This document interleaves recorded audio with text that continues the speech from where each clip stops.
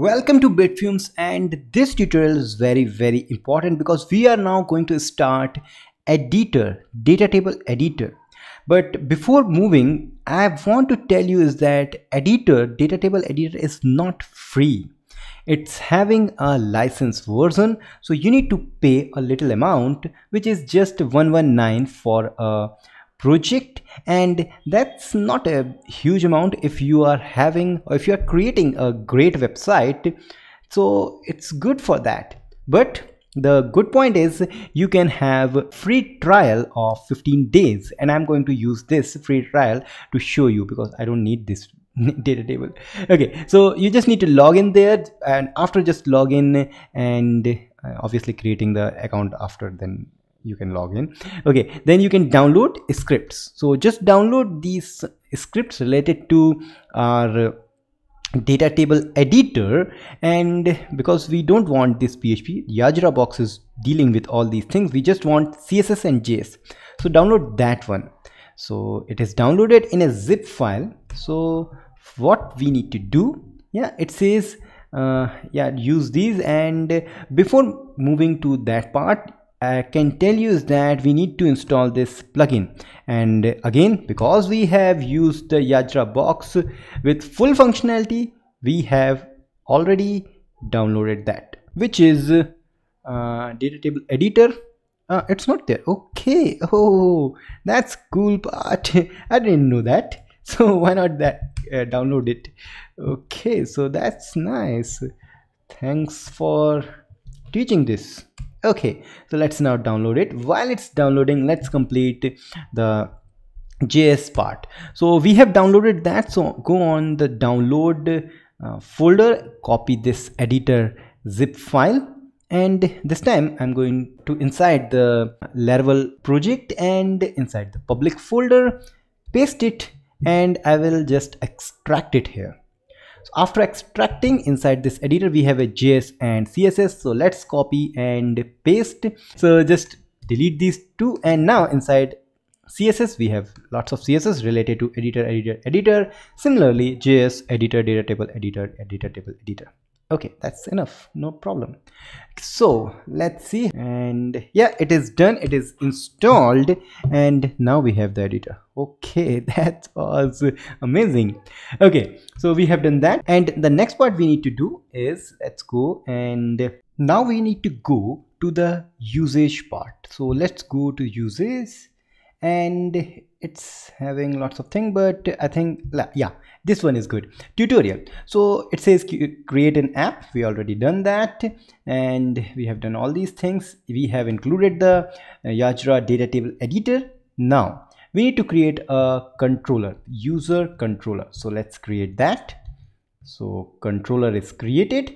Then we need to create the data table. We know that. Use data table make command, users table, and then similar to this data table make, we now have another command which is called DataTables editor. Obviously this is going to create an editor. So inside this app DataTables, you can see now we have users datatable editor. This was the old one which I have created, this one. So let's delete this one, and now we have users data table and users data table editor. Data table editor class is just having this thing, protected model, which is going to say which model we are going to connect. Then some of the rules, just a native Laravel validation rules for editing and rules for remove. But what we need to do, we need to create a resource route. So let's go to web.php file and create a resource route. Then we need to use these two things inside our controller, user controller. First is index, which is rendering the data table, which we just done on the base URL, but now we are going to use it on user controller. So inside user controller we have an index which is rendering the data table, and second one which is going to store it whenever we are creating the new one. Okay, then we need to set up the data table. So user data table we have created, which is this file, and inside this it says we need to have data table query set row ID and add column password to nothing. That means we are removing the password. So why not copy all of these things, and then I will explain you each of these. So copy, and here let's paste it. Okay, so yeah, I have done that. Now query, as usual, it is selecting ID, name and email, only 3 fields. Then HTML, we know HTML is going to build the data table with some columns which is defined in get columns, and here we have ID, name and email, but along with that we have this one. This is saying that we have a checkbox which is going to select any row. Okay, and obviously we don't need a orderable and searching field on this checkbox, so that's why. Then we are using the minified ajax, we know that. Now the important part is we are using parameters of DOM, BFRTIP. All these things are the button names. Then ordering is default ascending, select OS, and then TD is first child, that means the first child of TD, that means TD tag of table. Then we have 3 buttons called create, edit and remove. This is very nice. So then we need to set up the editor. Editor means the user data table editor class.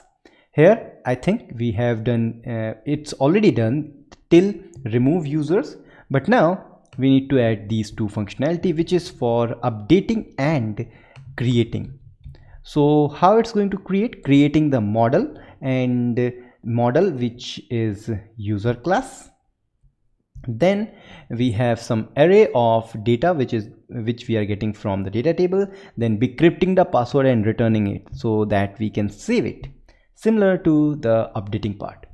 So these things are done. Then we need to work on the view, because we are using the editor, data table editor.